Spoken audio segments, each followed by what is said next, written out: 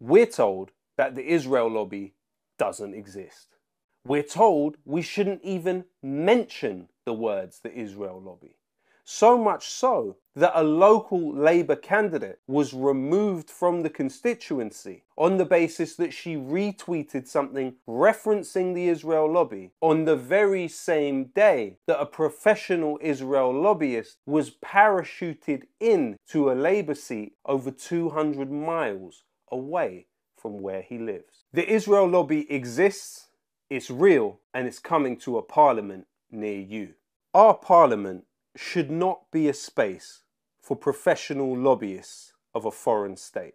Keir Starmer goes to great lengths to talk up his patriotism and putting country first. But what country? When Keir Starmer was Director of Public Prosecutions, there was only one foreign state attorney that he met with, and that was Moshe Lador. Starmer accepted gifts and hospitality from Israel's state attorney. And 2 months later, Starmer intervened to block the prosecution of Tzipi Livni, Israeli war criminal that was wanted for arrest in this country for her crimes in Gaza in 2008 and 2009. Keir Starmer was very evasive when asked who funded his leadership campaign. Labour Party members who are being asked to vote for you should know who's bankrolling your campaign. That is why the Labour Party set up those rules. But you won't tell us. The other candidates in this contest have published who is bankrolling their campaign. You seem to be hiding behind this process. Why won't you simply tell us tonight who are your 5 biggest donors?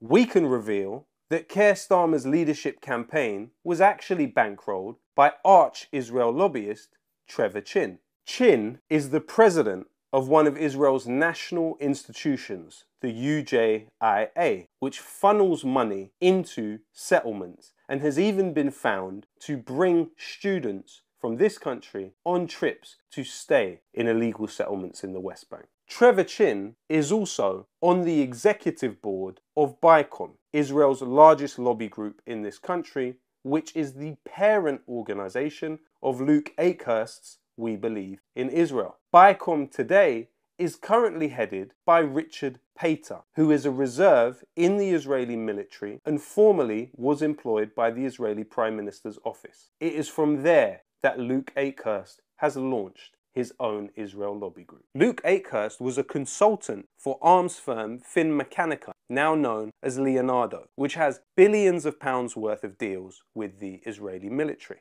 Luke Akehurst was mentioned by Israeli political officer at the embassy, Shai Massoud, in the Al Jazeera documentary, The Lobby. So Luke Akehurst is the director of We Believe in Israel. He's one of the best in the inside, in all the party.